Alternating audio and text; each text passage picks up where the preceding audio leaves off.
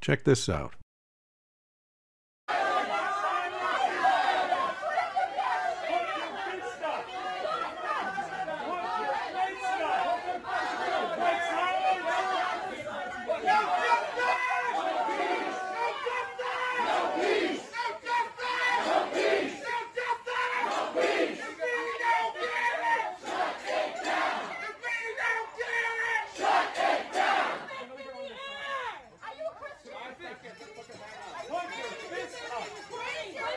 As many are starting to realize, the BLM movement is not about the lives of black people.